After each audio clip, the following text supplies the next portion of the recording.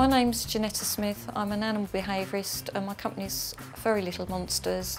I'm here today to talk about some of the issues around cat behaviour. I'm going to go through some tips about how to achieve cat obedience.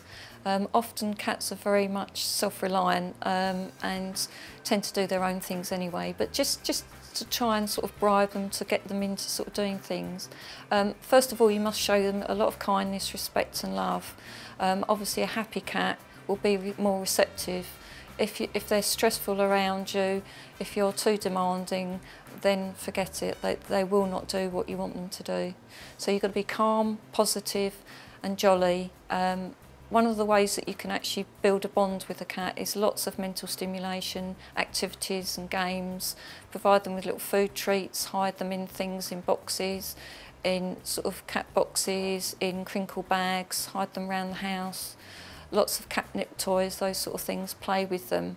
So you build up a good rapport with your cat. You can even provide like a little herb garden because they like things like mint and parsley and rosemary. That will stimulate their senses, their smell senses, and keep them happy.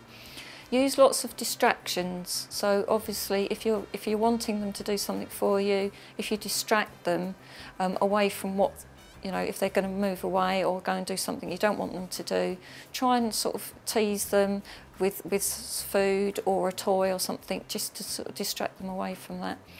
Another way to sort of keep a cat happy is to use your fingers around the facial glands. They've got happy pheromones in their facial glands.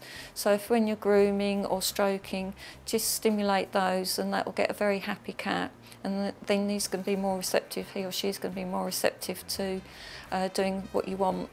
You can train a cat into doing things like jumping through hoops, coming up on chairs, you know, going getting things.